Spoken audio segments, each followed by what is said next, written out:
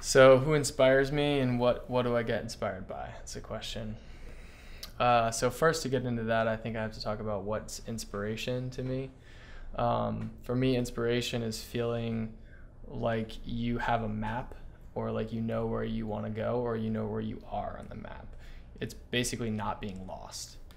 And it's also this place where new ideas are coming up effortlessly and naturally.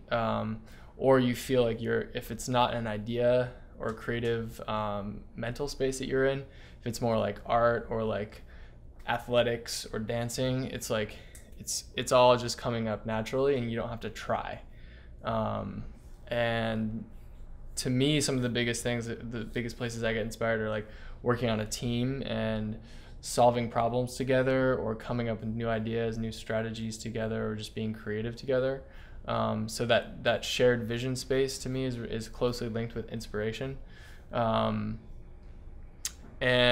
some other places where I get inspired is doing art, and that's something I do by myself. And so usually when I want to do art, it's because I get to a dead end in the rest of my life and I'm totally uninspired with what I'm doing, and I need to just stop, let it all go, and work through it through art and find it's almost like if I'm frustrated, I just need to drop it, do art, and then through that process I become inspired again, and then I might even go and work on like a project plan or something like that afterwards. Another thing that inspires me is dancing, because all the answers are already within you and you're just like letting it come out, and you're not even like, there's no filter, like you're just letting it fly and some crazy stuff comes out. And I think like you might just start doing something and you might screw up, and then you turn that into something that looks like you did it on purpose. And so that only happens when you're inspired and you're able to just like slipstream that energy into a different direction. So people that inspire me, people that don't care what other people think, and they just go for what they know to be true within them. And then as they do that more and more, people recognize, wow, that's amazing what that person's doing. That's inspiring to me because it allows me to let go of the voice of judgment in my head that says, somebody else is not going to think this is valuable, or they're going to think this is crazy or whatever. And I can just like let that go and focus on what's unique that's coming out of me.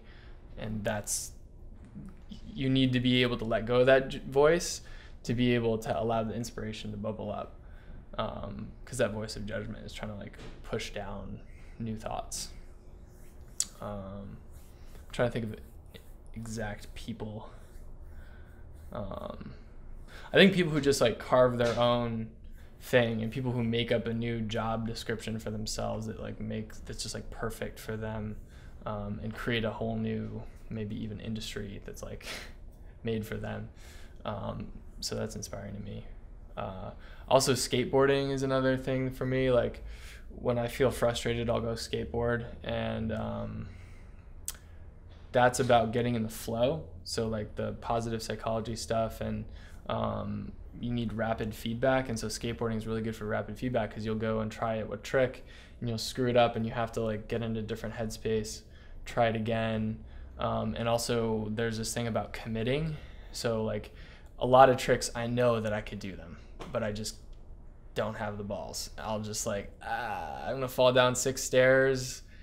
And so you keep trying it, but you're not really committing fully, and you screw it up because you're not actually trying to throw it. So when you really commit fully, it's like, yeah, you might break the board and hit your nuts on a rail, but you're probably not going to. So yeah, skateboarding is crazy because it really shows you that your own fear of failure is the only thing stopping you from failing. or it's the only thing that's stopping you from succeeding. So your own fear of failure is the only thing that's creating that failure. And that we can do a lot of stuff, but we're just blocking ourselves from doing it because we won't commit to it.